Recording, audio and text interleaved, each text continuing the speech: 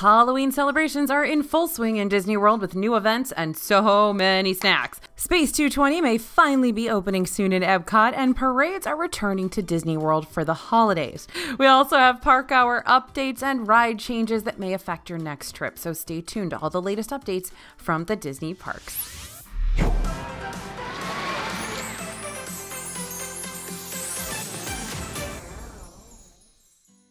Hey everybody, it's AJ for Disney Food Blog. This is my favorite part of the week. I get to record your weekly roundup of Disney news here, and it is officially fall at Disney World. Today we are covering all the new snacks, merchandise you can find during the Halloween season, because why celebrate on just one day when you can celebrate for 3 whole months? Plus, more extended park hours and a shockingly bright Spaceship Earth, along with what we hope is the last projected opening date for Space 220. Let's get started.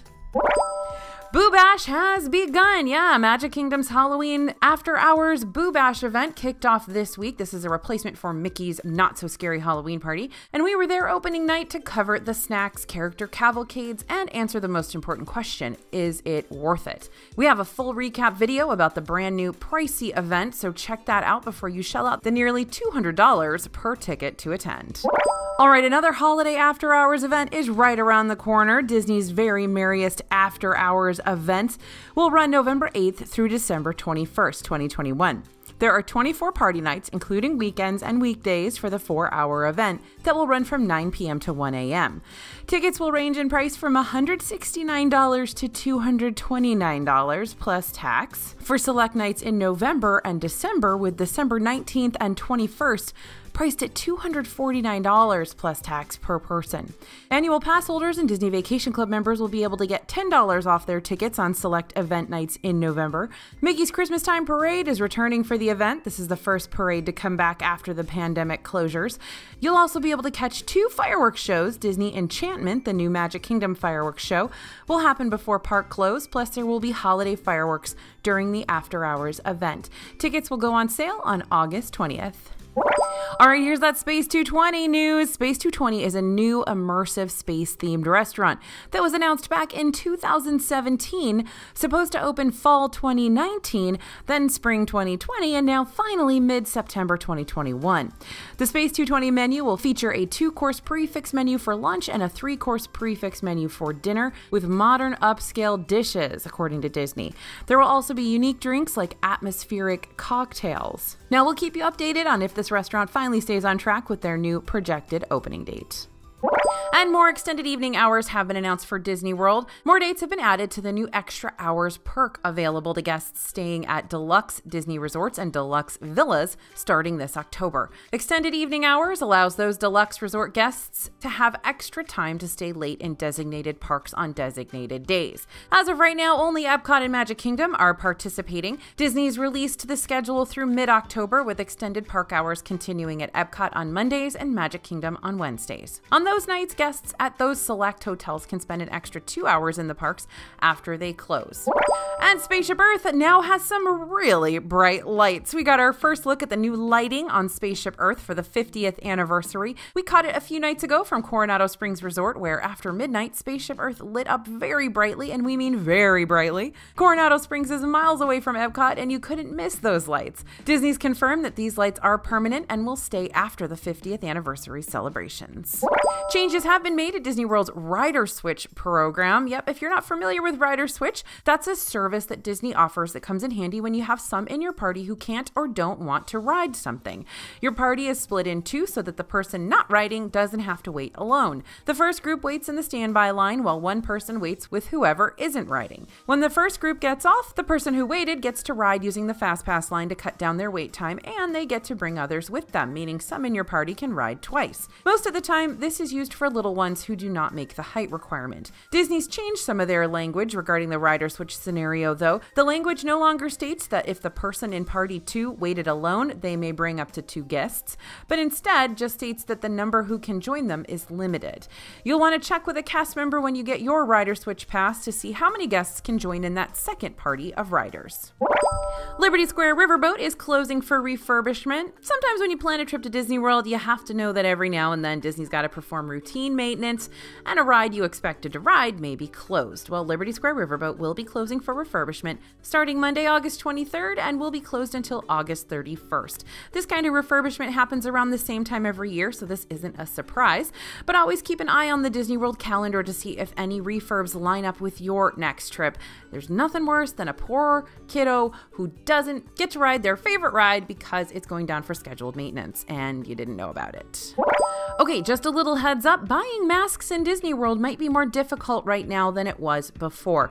Recently, Disney made the change where everyone must wear a mask in all indoor locations regardless of vaccination status, and we stopped by the Emporium in Magic Kingdom to find out that they were completely sold out of masks.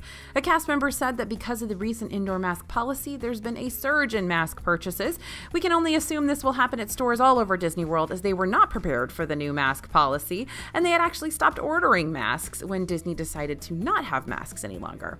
However, disposable masks are available for purchase at the registers for $2. So if you're heading to Disney World soon, we suggest you bring plenty of masks from home if you don't want to purchase disposable ones at the parks at $2 a pop. Run Disney marathons are back in Disney World for the 2021-2022 season, and Disney just revealed the medals for the 2021 Wine and Dine Half Marathon races. The Wine and Dine Half Marathon will take place November 4th to the 7th, 2021, and this year's villain theme is wickedly evil. The evil queen Oogie Boogie, Yzma, and Ursula are featured on the medals for the 5K, 10K, half marathon, or the 2-course challenge. The Princess Half Marathon, February 24th to 27th, 2022, has also revealed its race themes. Mulan, Cinderella, Moana, and Tiana are the icons of those race events. Now, the Swan Reserve is one of the newest hotels that will be coming soon to Disney World, and it's right next to the Swan and Dolphin hotels. It was originally slated for a September 1st opening, but the new hotel has been delayed to late September. Guests who have reservations for the Swan Reserve that will be impacted by this delay will receive communication directly from the hotel regarding alternative options. And an opening date has been announced for a new Disneyland spa. The Tenaya Stone Spa was set to open spring of 2020 at Disney's Grand Californian Hotel in Disneyland. After lengthy delays, the spa will officially open on September 16th. Reservations are available now. And the Walt Disney Company held its Q3 earnings call this week to give an update on the current state of the company. The Disney Parks Experiences and Products division showed profitable numbers for the first time since the pandemic began. Bob Chapek, Disney CEO, confirmed our suspicions that the parks have gotten a lot more crowded by sharing that during the third quarter of fiscal year 2021, attendance levels were at or near daily capacity levels, which increased throughout the quarter. Currently, park reservations are above the attendance levels they saw in Q3, and streaming continues to be a boon for the company, with Disney Plus boasting 116 million paid subscribers. On November 12th, 2021, the company will celebrate Disney Plus Day with an exciting lineup of an attractive group of titles to be announced. So Disney Plus Day, that didn't exist before, suddenly now exists, and Disney's going to give us a lot of new content, I guess. Now, the call briefly touched on Disney Genie, which is that new planning tool coming to Disney World that we haven't heard mentioned much lately. It's that online app thing. And according to Chapek, Genie will revolutionize the guest experience, combining consumer preferences with industrial engineering and data on how the park is operating that day to make suggestions on the fly. Very, very interesting, and a lot of stuff meshing together to give you a great suggestion for what to do in the park. So we'll see. In restaurant and snack news, we've got some Halloween snacks. Now, Hollywood Studios released a ton of Halloween-themed snacks this past week, even more than you'll find at Magic Kingdom. You can catch up on all of those in our Boo Bash recap video. But over at Rosie's All-American Cafe in Hollywood Studios, you'll find the Witch's Hat Mousse for $5.49. It's made of whipped blackberry panna cotta, sitting on green apple mousse with salted caramel crispy pearls and a chocolate shortbread cookie. There's a lot of flavors going on there. The colors are fun, but this one is on the smaller side and is super messy. We were looking forward to it, but ultimately we're a little disappointed. There are much better options for Halloween eats in the park. The chocolate mousse over at ABC Commissary is made with a raspberry dark chocolate mousse, chocolate almond cake, a layer of hazelnut crunch, and whipped chocolate hazelnut cheesecake, and costs $5.49. In our opinion, there were too many flavors going on at once and it didn't mesh well together. All those things individually or maybe just 2 flavors would have been great, but overall this one was a little bit too rich and had too much happening. There's a new seasonal lunchbox tart at Woody's Lunchbox in Toy Story Land. This one is a chocolate hazelnut-filled lunchbox tart frosted with spooky vanilla icing. That's Disney's word for it. It's just purple. Halloween sprinkles and candy corn for $4.29. So if the words Nutella and candy corn make you or your kids come running, then be sure to put your mobile order in at Woody's Lunchbox. But if you're not a big fan of chocolate or have a nut allergy, this is going to be one to skip on your next trip. Now we got a fudge-filled cupcake. This spooky dessert is a fudge-filled chocolate cupcake topped with cookies and cream, buttercream, spooky sprinkles, and a vanilla meringue ghost for $5.99. The Spooky Ghost cupcake can be found at 2 locations in Hollywood Studios, Trolley Car Cafe, aka Starbucks, and Backlot Express. We thought this cupcake was great. The buttercream on top was perfect for icing lovers, and that little meringue on top was delicious and adorable, and of course, it's filled with chocolate fudge. Yay! Totally recommend this one. And if you're one of those that love pumpkin spice, this next treat is for you. Also at Trolley Car Cafe, we found the pumpkin mousse, a milk chocolate chai mousse filled with pumpkin bread atop a shortbread cookie with a vanilla buttercream leaf and chocolate stem to garnish. This one might be more of a grown-up treat as it has a more sophisticated flavor palette. It's $5.49. And the caramel apple tart at ABC Commissary. Okay, listen to this one. A spiced caramel cheesecake mousse apple on cinnamon apple tart. So spiced caramel cheesecake mousse on a cinnamon. Okay, there we go. On a cinnamon apple tart. That's what it is. It was hard to get that out, you guys. It reminded us of an apple pie, and the apple filling along the bottom paired nicely with the tart's shell. It's one very pretty dessert. We'd recommend this one for big apple pie fans. If you're more of a pumpkin or chocolate lover, then you might want to skip this one. It's $5.49. The cannoli has returned to Pizza Rizzo, so we had to see if it could redeem itself since it hasn't been our favorite in years past. Now, it's a cute cannoli and it's filled with whipped pumpkin mousse, so if you're a pumpkin spice lover, you're probably going to be into it. But if you're a cannoli purist, this shell isn't going to live up to expectations. Ours was pretty soggy. Try it out for yourself for $4.99. Let us know what you think. And now we've got our first Halloween-themed cocktail. You can find it in 3 spots: Oasis Canteen, Sunshine Day Bar, and Animation Bar there at Hollywood Studios. It's called the Sweet Poison. This has coconut rum, blue curacao beverage syrup, rum and pineapple juice, and a lemon wedge and a glow cube for $14. Why is this a Halloween drink? I don't know. Do you? Yeah, me either. If you like fruity rum drinks where you can't really taste the alcohol, this might be a good fit for you. But if you want something that screams Halloween, this ain't it, even when Disney does get those poison apple glow cubes in stock. Next up is the Misty Whisper. This is at the Hollywood Brown Derby Lounge. It's a spooky boozy cocktail. This limited time drink is made with vanilla vodka, orange flavored triple sec liqueur, orange tangerine syrup, and vanilla ice cream mix. Costs $16. It definitely tastes like a boozy creamsicle, and it had the strongest alcohol taste in comparison to the other fall drinks we had at Hollywood Studios that day. This was by far our favorite Halloween drink so far. And sometimes there's nothing wrong with a simple Disney World snack, and the Halloween Mickey Brownie with spooky sprinkles is definitely the definition of simple. If you need a break from all the pumpkin, candy corn, and fall flavors, we think this is a good option. It's just a straightforward, tasty Mickey Brownie with some Halloween sprinkles to make it festive. You can grab it for $4.50 at multiple outdoor carts around the park. Now, the frozen apple cider has returned. The regular version includes frozen apple cider with green apple popping pearls for $4.99. Get it with Crown Royal Regal Apple Whiskey for $14. You can find it all over Hollywood Studios, including Backlot Express, ABC Commissary, Pizza Rizzo, and Rosie's All-American Cafe. It's tart, but very, very sugary. So good if you need a pick-me-up sugar rush mid-afternoon in the Florida heat. And another one for my pumpkin spice fans, we've got a sweet and simple pumpkin spice cookie. It's a pumpkin spice shortbread cookie with white chocolate on top, made to look like a pumpkin. While it might sound underwhelming compared to other fall snacks, it satisfied all the cravings. This one is for sure shareable. Goes for $3.99 at Fairfax Fair and Catalina Eddies. And there's a new Halloween shake at Hollywood Scoops. This one is a candy corn ice cream shake topped with a vanilla cake donut, whipped cream, spooky sprinkles, and candy corn for $9.49. It's very Instagrammable, and it was very, very good. The bonus candy corn pieces inside the shake were a great touch. Just be prepared to eat lots of whipped cream, sprinkles, and candy corn, which we think isn't a bad thing, at least this early in the season. Now, most of these treats are around through Halloween, but a few stick around until November 11th, so get all the details over at DisneyFoodBlog.com. Now, moving away from those fall and Halloween snacks and onto general food news, we found a new menu hack at Baseline Tap House, known for their craft beers. But if beer isn't your thing, we discovered you can actually make your own drinks. Cast members told us they can add any of the liquors they have to the soda on tap or the strawberry lemonade. It's not listed on the menu, but a single shot will make the drink $13, and you can get a double for $15. We paired the Barrelito Strawberry Hibiscus Soda with Absolute Citron Vodka. It ended up tasting sort of like a spiked carbonated strawberry lemonade. Really, really refreshing. And the Boardwalk Bakery has a new treat for the chocolate lovers. This new Mickey Mouse brownie is $4.79 and heavy on the chocolate. It's a rich chocolate brownie covered in chocolate frosting with chocolate Mickey ears on top. There are even mini M&Ms to make it look like Mickey. We wouldn't recommend this treat for anyone who doesn't enjoy super rich, heavy chocolate desserts, but if you love chocolate on chocolate, you'll like this one. Minnie's Halloween Dine is back. Hollywood and Vine in Hollywood Studios has just kicked off the start of this seasonal meal. For the fall season, Mickey, Minnie, Pluto, and Goofy swap their outfits for Halloween costumes. This will be around until Minnie's Holiday Dine starts in early November. Gideon's Bakehouse has added a second hot cookie hour. Yep, that's in Disney Springs.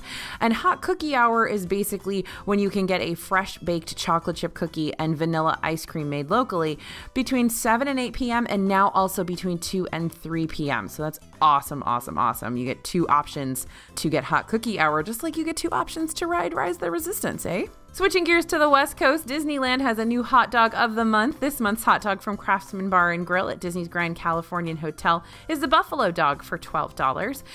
It's a classic hot dog topped with spicy buffalo chicken tenders, blue cheese crumbles, and a drizzle of ranch dressing. Plus, it comes with fries. Now, we know nothing can beat a Disneyland churro, especially an old favorite like the S'mores churro. Yes, that's right, we spotted S'mores churros at the churro stand near Redwood Creek Challenge Trail in Disney California Adventure. The S'mores churro is a classic one rolled in graham cracker crumbles with chocolate chips and a marshmallow drizzle. You can get it for $6.25. This is a must-try if you're heading to Disneyland anytime soon. And dinner and dessert packages are coming to Oogie Boogie Bash in Disneyland. While Disney After Hours Boo Bash has already started in Florida, we are still eagerly awaiting more news about Oogie Boogie Bash, a Disneyland Halloween party in California. Tickets have already gone on sale, but now we know that guests will be able to add a dinner or dessert package to their evening at DCA. Keep in mind that these dinner and dessert packages are only available during the actual after-hours events. And as a reminder, the Oogie Boogie Bash is set to take place on select nights from September 9th through October 31st. For more details about Oogie Boogie Bash, head to DisneyFoodblog.com. In merchandise news, we've got Halloween mini ears. The first pair have a spooky but very pretty vibe with an eye-catching orange bow and gray plaid pattern on the ears themselves. The plaid pattern continues down the sides of the ears with the words "Haunt It" in orange. We also found fun new pumpkin ears with faux leather jack-o'-lanterns in place of mouse ears. We spotted them both at the Emporium in Magic Kingdom for $29.99.